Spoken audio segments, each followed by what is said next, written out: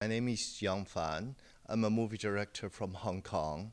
I made a film, Prince of Tears, that is a co-production of Hong Kong and Taiwan, and is representing both countries.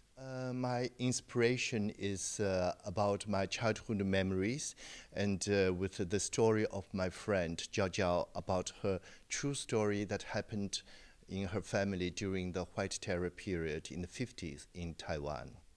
When I first started making film, when I was a student doing experimental movies, and that was, I was 16, but the first time I started making movies, that was 1984, my first movie.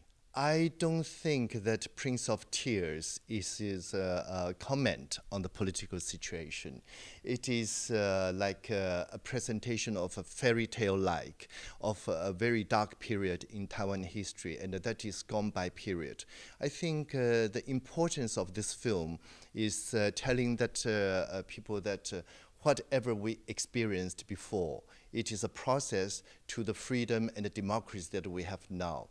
We will not, we have to forget about what it is in the past and treasure what we have in the present. So this film is quite different from many of other films with a very strong political background, because I don't think I comment on this political background, but instead of asking people to forgive about what was happened in the past and treasure what it is coming to us. I think YouTube is a fantastic place for everybody to have a window to show what they did and wanting to be exposed, wanting to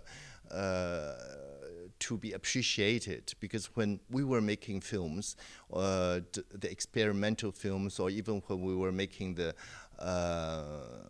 feature films, you don't get enough audience, and then the theater will not show it. But YouTube, you just put it on the YouTube, and then you get people interested in it, and then click to it, and then you were exposed. And I think exposure is very important to the young people, the young filmmakers, or anybody who has ideas.